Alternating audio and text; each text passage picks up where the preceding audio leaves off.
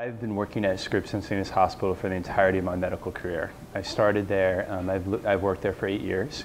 During that time, I've served in capacity as Chief of Obstetrics and Gynecology.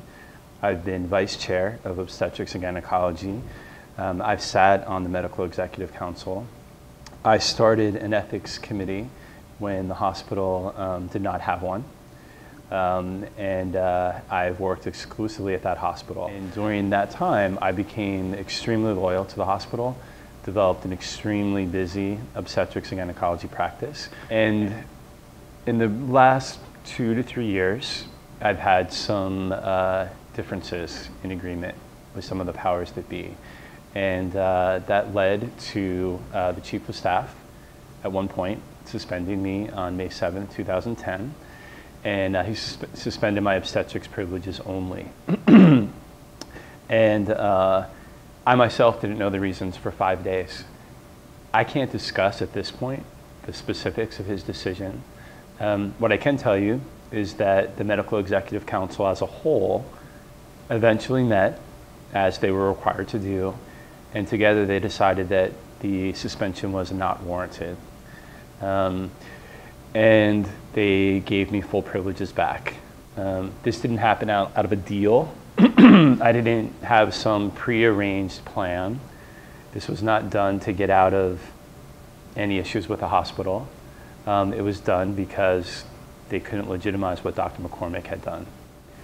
By that point, it became clear to me that this was a very, very hostile place, not just for me, but for my patients.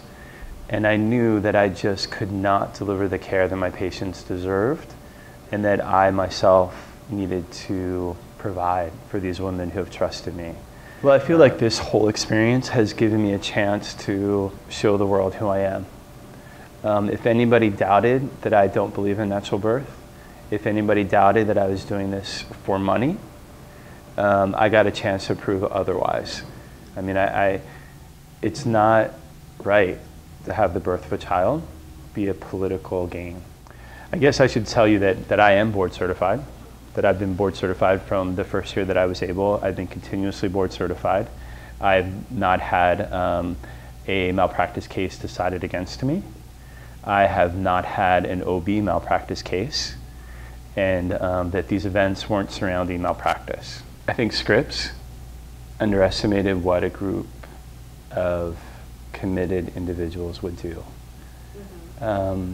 I think that they thought that they could destroy me quietly in the middle of the night with a 4:55 call on a Friday afternoon to tell me that my OB privileges were suspended.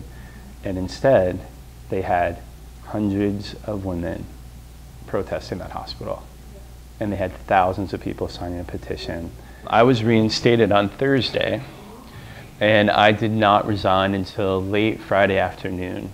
Okay. It was, before I did that, I made sure that my patients had a doctor to go to. Scripps was my home. I kind of grew up there. It was my first job out of residency. It's still painful to know how different that place is compared to what I knew, compared to my hopes for that hospital. So my leaving was difficult. I know that one of the things that was said was that they had all these natural births at the hospital after I had left. And they don't even know the difference between natural birth and a vaginal birth. They think that just because a baby is born out of the vagina, that that's a natural birth.